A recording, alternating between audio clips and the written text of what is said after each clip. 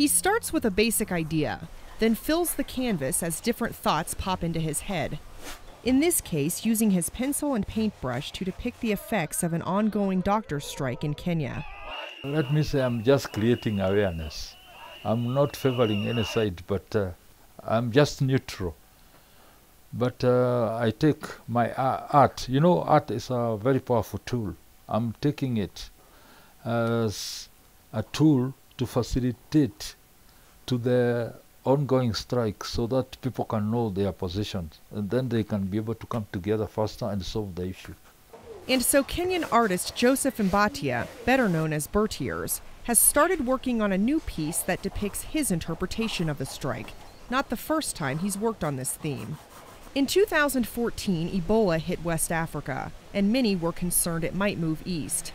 So Bertiers imagined a doctor's strike coinciding with an Ebola outbreak in Kenya. I had planned that to do that because I had some rumors that doctors were gonna strike.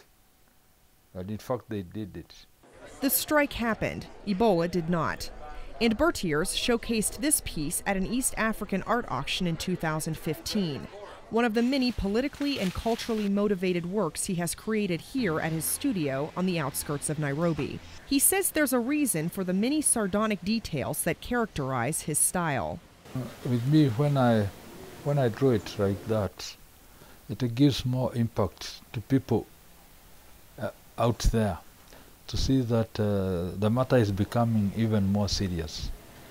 When you go to the hospital and find that there are some dead people in the bed, and the others who are coming to see their loved ones, whether they are being given drugs, it is really not too good.